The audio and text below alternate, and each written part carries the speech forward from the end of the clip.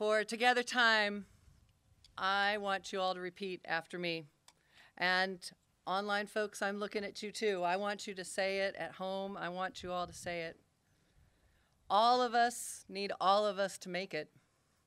All of us need all of us to make it. All of us need all of us to make it. Say it with commitment.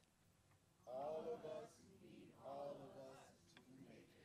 So these are the words of Unitarian Universalist minister Reverend Teresa Ninan Soto. As we contemplate how individualism leaves us alone and not connected, I want you to get used to these words. Make them your prayer. Say it with me loud at the same time. All of us need all of us to make it. In a world where some of us are targeted for struggle and brutality, where others of us benefit and flourish, we pray with hushed voices. All of us need all of us to make it. In a world where powerful people of ill will and indifference can make us fearful for our safety and our futures, we pray.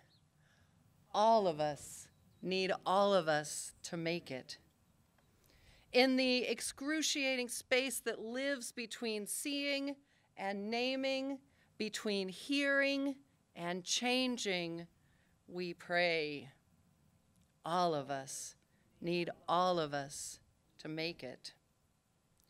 In a world where all too many are out for number one, themselves only, I want you to commit to this.